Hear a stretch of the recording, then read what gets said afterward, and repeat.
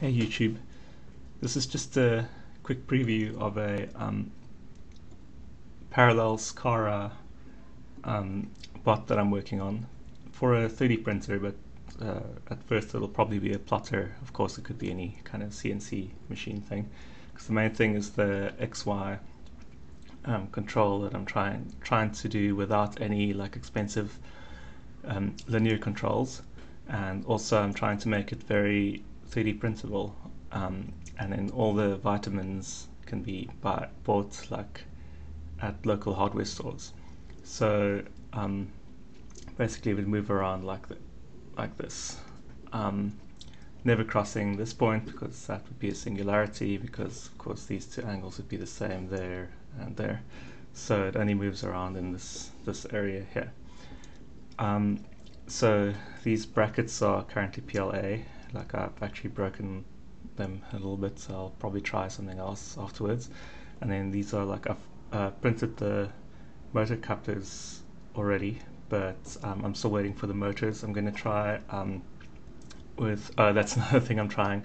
I want to try and use geared DC motors with encoders to do like closed loop control, because I'm trying to make like a printer that's really quiet as well, because stepper motors tend to be really loud. So yeah, like trying out like multiple things at once, which is probably ill-advised. So these are just like M8 bolts. These are about 100 millimeters. That's not critical. Like the design is all OpenSCAD, so it's easy to design shorter brackets for like say 75 millimeter bolts or whatever. These parts, these two arms, and then also this one motor coupler, are actually printed out of Tolman alloy 910, just a kind of nylon. So the problem is that they're not as rigid as PLA, but like because I'm threading through this to get the like I'm tapping a thread through this to get the M8 bolt through there, I kept like melting and breaking PLA. So I'm trying nylon. I'm just going to try more and more in full until I get something rigid enough. I actually kind of like this. It's really strong and very forgiving. So it's like this actually uses 10 6 or 8 bearings. It's like there, and then obviously on the other side as well. And then these things have one at the top, one at the bottom.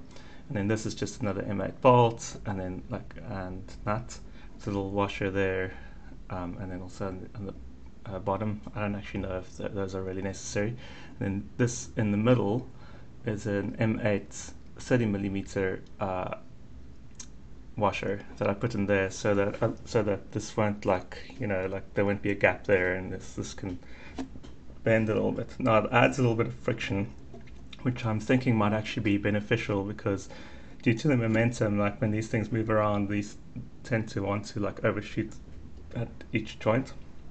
So I think that might actually help with that, and also dampen some of the like backlash and whatever else. So it's actually really rigid, other than it's actually just this nylon that can bend, but really I'm moving it quite a bit before it can bend. So like with the movements I'm anticipating, like I don't think it'll actually wiggle around. It's like a vast improvement on what I had at first.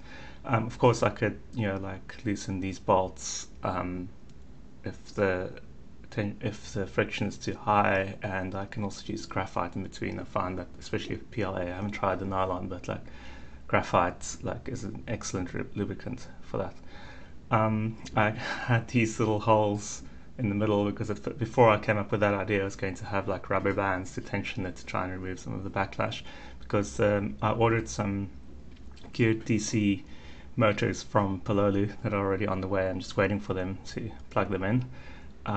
But I suspect that they'll have like about 1 or 2 degrees of backlash. So I'm thinking some friction in the system might help with that, because 1 or 2 degrees with this 120 millimeter long arm is like massive. Of course, the deviation that you get at the end. I'm trying to go at like as high gear ratio as possible for the motors, so that I can get like the most possible number of steps per rotation, because you're only going to go over, I think, about maybe as much as like 120 degrees or so to move. Another cool feature of the I meant that you're not going to use the whole rotation, of course, so you don't get like the full, you don't actually get that many steps.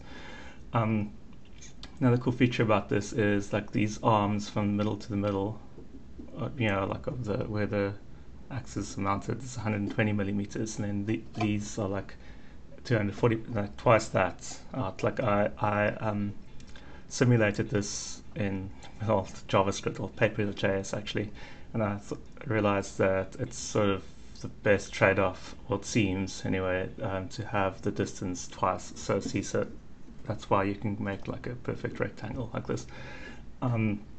So that seems to be the best, but because that's printed like this at 120 millimeters long, and then you need like a little bit of extra space for the bearings and like, you know, like the skirts around and whatever else. So on my 150 millimeter print bed, square obviously, then I actually print this diagonally, so that just barely fits.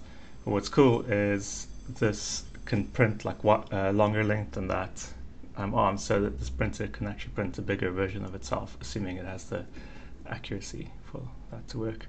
Yeah, like all of the parts are just sort of M8 bolts and nuts and 6 or 8 bearings and like some washers, and the rest is all 3D printed. And I'm thinking that this feels really good, this motion.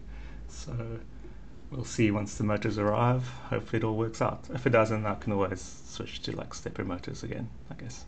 So yeah, I'll keep you posted.